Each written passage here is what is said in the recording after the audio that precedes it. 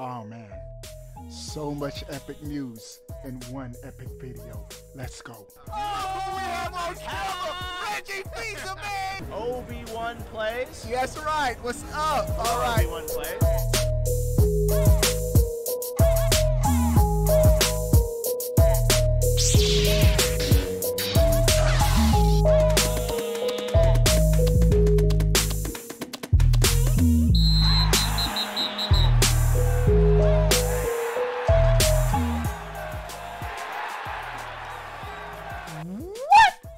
Going on, everybody? How are y'all doing? We have a couple of dope PlayStation 5, Nintendo Switch, Xbox gaming news all wrapped up in one epic video, but I am giving away a console in October. It's going to be either a Switch OLED, Xbox Series S, or PS5 Digital Edition in October. Make sure you're subscribed and follow me on Twitter. Let's get to the news. We have a couple of dope news items. The first one, Zelda Skyward Sword. The reviews are out. And overall, pretty good news on the game. And we got some more information and tidbits revealed on what we can expect. First, the game stands at a solid 82 on Metacritic, which is respectable. I remember when this game launched on the Wii, IGN gave the game a 10, and I was like, whoa. I don't think the game is a 10. It's not a perfect game. It is a fantastic game. It has some of the best dungeons in Zelda history, the best story, in my opinion, in any Zelda game.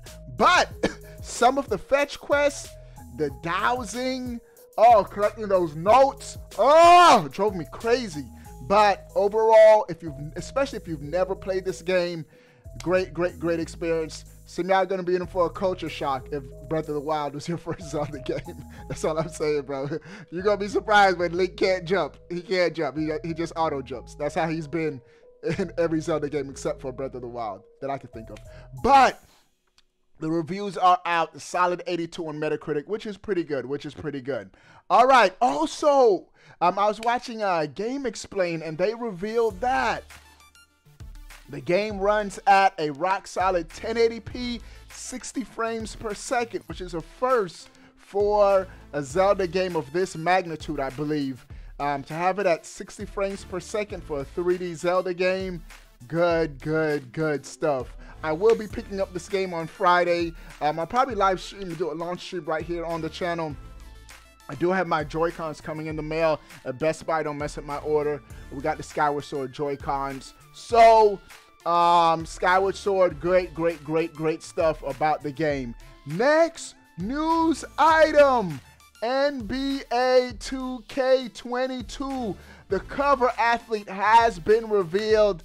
You already know, when 2K drops September 10th, I'm going to be on this game heavy. The cover athlete is Luka Doncic. He is the global cover athlete on the premium NBA 75th Anniversary Edition. There's going to be 3 athletes, Kevin Durant, Kareem Abdul-Jabbar, and Dirk Nowitzki. And so they showing love to the big man in the special edition of the game. So 2K, can't wait. I'm either going to get the game on the PS5 or Switch this year. I'm going to try to just focus on one build in 2K and just grind that build so I can see how high I can get my rep. It depends on how the demo runs. If the demo on the Switch is good, I get it on the Switch. If it's trash, and if the PS5 has a lot more features, I'm getting it on the PS5. All right, it's that easy, bro. All right, next news item. Is your Joy-Con drifting? Well, it looks like someone has found a cure for Joy-Con drifting. I kid you not. YouTuber on VK's channel on YouTube has a solution on how to fix Joy-Con drifting. And he's saying that all you don't need is, you don't need any technical know-how, just the right tools. According to this video, all you have to do is open the case, insert a small piece of paper or cardboard where the analog is located, and that's it. It's further explained how the problems inside the controller lose contact with the pads, blah, blah, blah. But it seems like it's a very simple solution. And it's surprising why Nintendo hasn't fixed this already, bro. Joy-Con drifting with the Switch OLED that's about to drop. Guess what?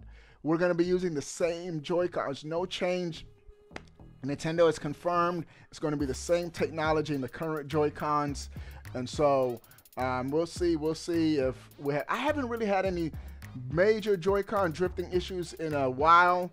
My launch Switch, the left Joy-Cons, I had 2 of them that used to drift.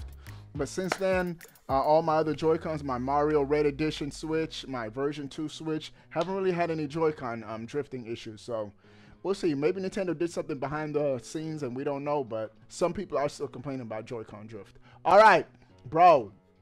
Speaking of controllers, Phil Spencer has just said something very interesting for Xbox fans.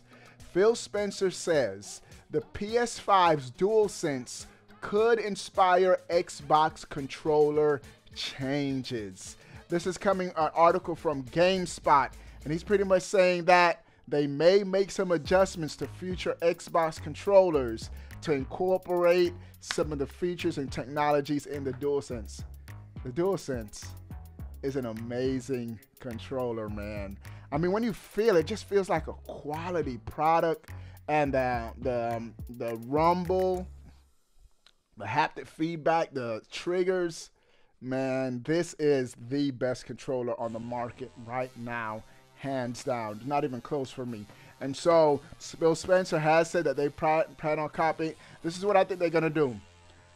Xbox, if you bought an Xbox and it came with that trash controller from last generation, I mean, it's not a trash controller. Xbox controller is one of the best controllers ever made. But I say it's trash because it's the same exact controller from last generation. You're going to feel a little burnt if they start incorporating all these new features in new controllers. This is what I think they're going to do. They're going to incorporate these DualSense type features in the Elite controller series. So if you get an Xbox Elite controller, it'll have all these features that come free for PlayStation 5 owners. I'm just saying, bro. Xbox put themselves in a bad situation. If you start doing it now, you better give everybody who already bought an Xbox free controller upgrades. All right, speaking about controllers and upgrades, this has nothing to do with controller upgrades, but Ghostwire Tokyo. Check out the title of this article, and it just shows you how crazy this sounds. Microsoft's PS5 exclusive Ghostwire Tokyo is delayed until 2022. Xbox's PS5 exclusive. How Xbox have exclusives coming to the PS5 before their old console? But the game has been delayed till 2022. And at first you saw Xbox fans laughing, ha ha, that game is delayed. But all that means is it's going to be further delayed for y'all. If it's coming 2022 for PlayStation, that means now it's going to be delayed to 2023 for Xbox. Because Sony has made a deal with Bethesda before Xbox to have exclusivity for a set period of time for this game. You think Sony's going to be advertising this game, paid all this money just for this game not to launch day and date on both consoles? I can see Xbox dudes laughing. Wait, that means we got a year. Wait, an extra year too. And so Ghostwire Tokyo delayed 2022 for PS5. This game looked better than Deathloop. Deathloop isn't really resonating with me, but I like some of the mechanics in this game. It looks pretty cool. Definitely wasn't at the top of my list, but if there wasn't anything else coming out at the time, I probably would have picked it up. So those are all the news items for this video, man. What do you guys think about everything we talked about in this video? Sound off in the comment section below. I want to know. But before you go, bro, click that subscribe button. Stay up to date. All things Nintendo. We out, boy.